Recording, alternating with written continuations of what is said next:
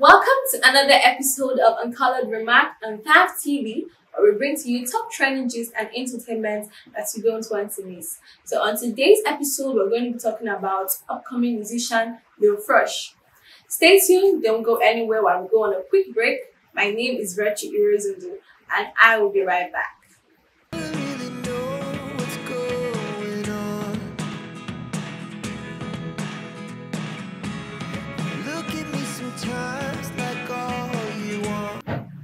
Welcome back.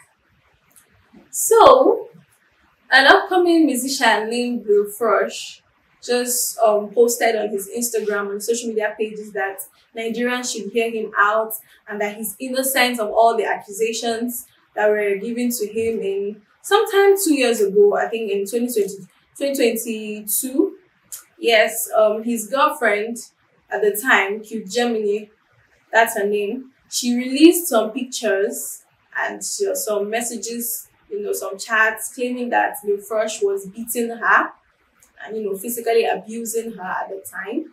In the picture, she shared pictures where she had swollen eyes, swollen face, and she was crying in some of the pictures, with some chats, and it went viral and everybody was talking about it. And at the time, Lil Frosh was Davido's new signing. Davido had just signed him to his BMW record label. So at that time, it was everywhere and everyone was bashing Lil Frosh, calling him a woman beater, and everyone was pitting Kid Gemini.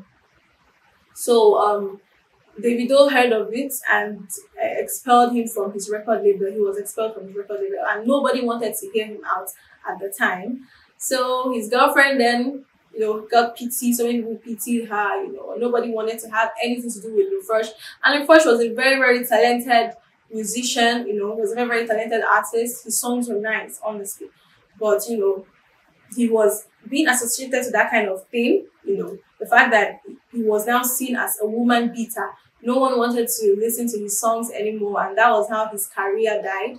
He was a fast rising, artist, but his career just died because people thought he was a woman beater. So no one wanted to have anything to do with him, including Davido, because Davido doesn't want to hear such things. He has zero tolerance for abuse. So he kept quiet. So all these years, all this while, he's been quiet. But then recently, he just came to social media to explain to us that he's innocent and started pleading and begging Nigerians to forgive him. To give him another chance. And also begging Davido to listen to him, to hear him out, that he's innocent of all the accusations. According to him, he said Cute Gemini she just had a boil because the pictures of the swollen eye she shared was, according to her, that was from beating. But according to him, she had a boil that both of them even went to the pharmacy together to see if they could treat. But, it got worse, and then one side of her eye started to swell and it got swollen. And she used those pictures against him and claimed that she was being beaten by him. She posted the pictures and everyone believed her. It's so easy for people to believe that a woman is being abused. Once a woman comes to cry out, it's only on very, very few occasions that people want to hear the man's side of the story. So when she shared those pictures, according to Lil Frosh, she even blackmailed him, collected money from him. He begged and begged, but she didn't listen to him. So according to Lil Frosh's side of the story, he claimed that those pictures were not from beatings. She had boils. She had a boil at the back of her head that was affecting her eyes. They even went to the pharmacy together to treat it, and it wasn't getting treated. It was getting worse at the time. So she took pictures of it and kept it and decided to use it to frame him. And he said that the only time he hit her, he actually admitted to hitting her once. He said she disrespected his mom. At the point, she spoke rudely to his mom, and he only slapped her once. And after he slapped her, he begged and begged and begged, and she didn't listen to him. And she wanted to deal with him with everything. By all means, she really wanted to. And honestly, she meant business. She wanted to deal with him. So she posted those pictures, got pity from Nigerians. Nigerians pitied her. People don't want to hear domestic violence. People don't want to hear that a young lady, because she was so young at the time, she looked so young. They were a very young couple. At that age, was already getting beaten, going through domestic violence at that age, and she wasn't even married. So, It was so bad that Davido had to expel him from his record label and no one heard of him.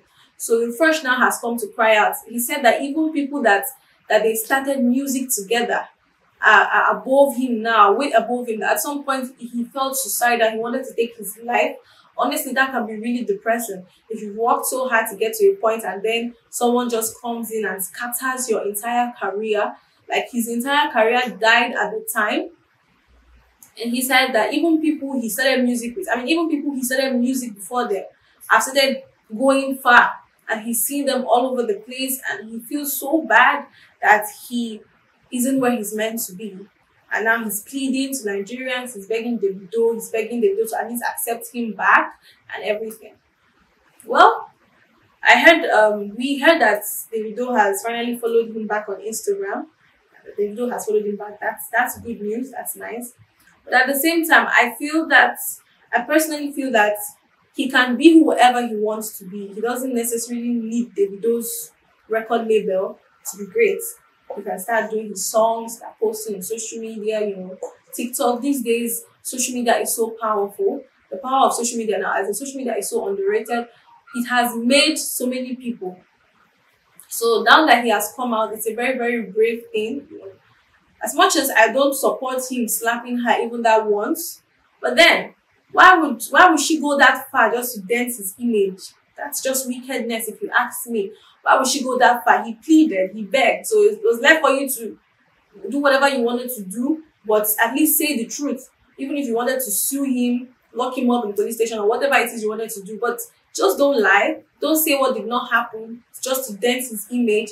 Imagine saying that he beats you when you know that clearly that was an infection.